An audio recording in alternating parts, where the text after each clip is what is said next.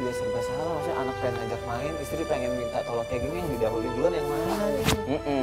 Kalau anak sama istri minta, bos. Masing-masing memang ada perannya, ya nggak? Kita harus manage waktu, manage peran kita. Tapi memang karena istri dalam keadaan hamil, mohon maaf, yang harus didahulukan usahain istri, ya.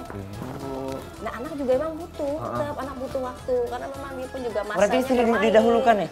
Ya, ya siapa lagi yang mau beliin, orang yang ngertinya. Jadi sebenarnya prioritas istri gitu ya? Istri. Nah kalau misalnya kita mencontoh kepada masa Rasulullah, bagaimana Rasulullah menjadi tauladan kita kan, Masya Allah. Tetap ya namanya terhadap anak harus sayang. Ketika Rasulullah nggak ada yang suka, kok bisa sih anak nggak ada sentuhannya untuk mohon maaf dicium, dipeluk. Apa kata Rasulullah? Man la yarham la yurham. Barang siapa yang tidak menyayangi tidak akan disayangi. Betul. Terhadap putrinya Fatimah, bagaimana Rasulullah senantiasa menyayangi, kemudian juga berbagi dengan istrinya penuh cinta dan kasih sayang. Jadi harus ada yang namanya pembagian waktu yang pas. Masya Allah ya. Iya, berarti dalam hal seperti ini kita lihat yang lagi memang sangat membutuhkan tuh siapa ya, Ustazah ya?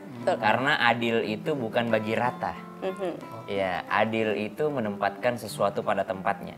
Contoh nih, Fas sama Dede tuh kalau dibilangnya adil, Ejes dibeliin Fas dibeliin robot, apakah Ejes juga harus dibeliin robot? Oh enggak.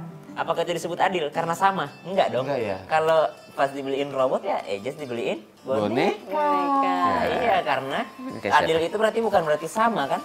Adil itu berarti menempatkan sesuatu pada tempatnya. Misalnya nanti ada salah satunya kuliah di luar negeri, yang satu kuliah di dalam negeri. Pastilah kebutuhannya akan berbeda gitu kan. Ketika kebutuhan sudah berbeda, berarti ini bukan memberikan yang sama. Keadilan orang tua di sini bukan memberikan yang sama, tapi memberikan yang sesuai pada tempatnya. Itu mah keadilan.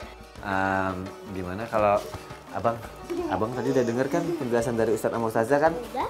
Berarti abang gak apa-apa ya kalau Dedi cari makanan buat mami dulu ya?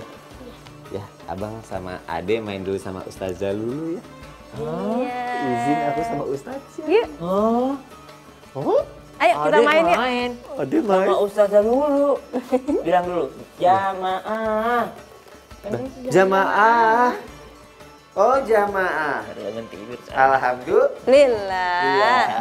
Bilang ya udah jamaah bilang. Ya udah jamaah. Ade main sama Ustazah Lulu. Dedi cari mama mami. Dadah. Dadanya ke Dedi dong. Dadah, Dek. Dadah.